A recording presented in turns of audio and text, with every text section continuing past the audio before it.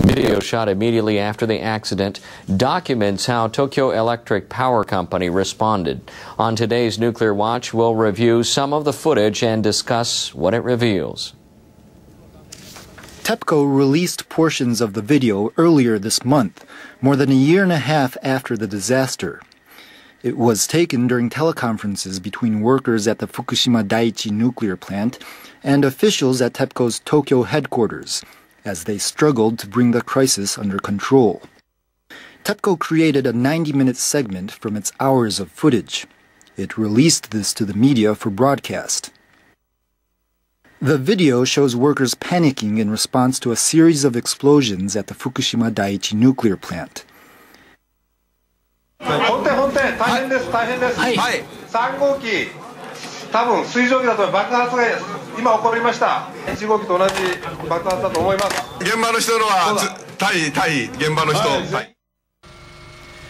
The video is important because it documents TEPCO's initial response to the accident. It could help fill in some of the blanks about what went wrong.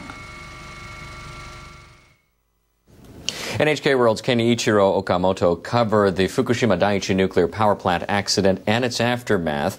He has spent the past weeks reviewing TEPCO's video footage. So, Kenichiro, tell us what you saw. As the saying goes, a picture is worth 1,000 words. There are a lot of written documents about the nuclear disaster, but they do not offer a complete picture of what happened. For this reason, I feel that the video is very important. How did TEPCO make the video available?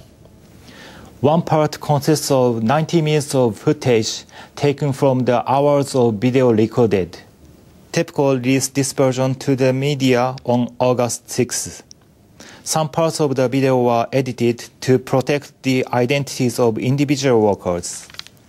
TEPCO is also allowing journalists to watch 150 additional hours of video at its Tokyo headquarters for a limited time.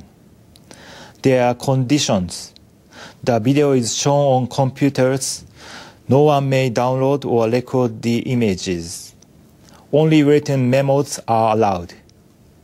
The video is available for viewing only on weekdays and for a maximum of 6 hours a day.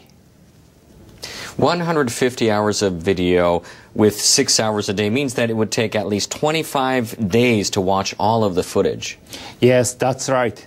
But at first, TEPCO says journalists could watch the video only for 5 days. The company later extended the period to 1 month. I have discovered many things by watching the video. That was just after the number 1 reactor exploded. A senior official at TEPCO's headquarters announces that members of the accident task force can leave. The video shows most senior members, including TEPCO's president, immediately leaving the room after the announcement.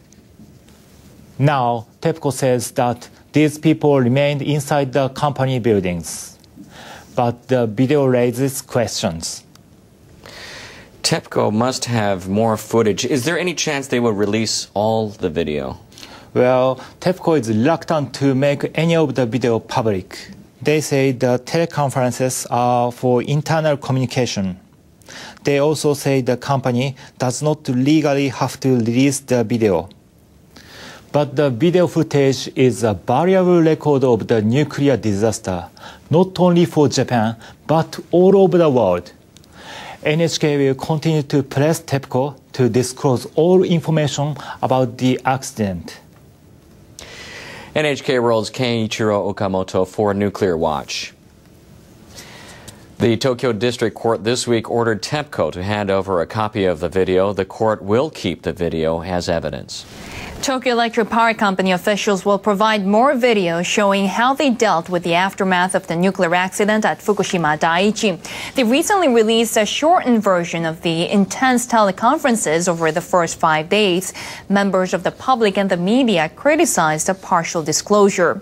TEPCO spokespersons say they will release video recorded in the month after the disaster. The utility already disclosed 150 hours of video of the teleconferences between its Tokyo head office office and the plant. TEPCO banned the media from making copies.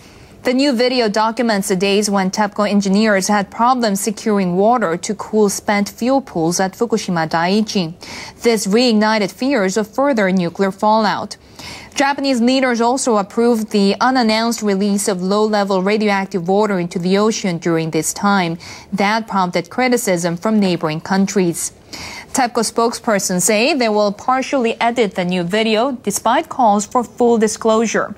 They have again cited the need to protect their employees' privacy.